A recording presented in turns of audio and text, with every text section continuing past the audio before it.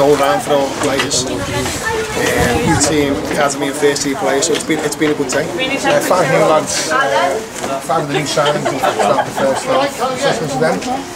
Like I said, I think everyone's got out of it what he wanted. It's been a good day all round for everyone connected with the club to get 45 minutes under the belt and some pleasing results. Obviously the results aren't that, it's all about getting the lads gelling and shaping the team.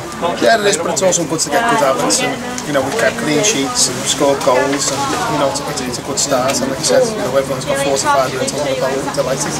Is that one of the main benefits of playing 2 games in the same day, and the same as next week with Learns and Moody, so you can split the squad and have a good look at everyone? Yeah, there was a lot of planning in how we wanted to do things, and we knew we were going to spread the sides, and we thought it was important to play 2 games in one day, and it's today it's gone really well.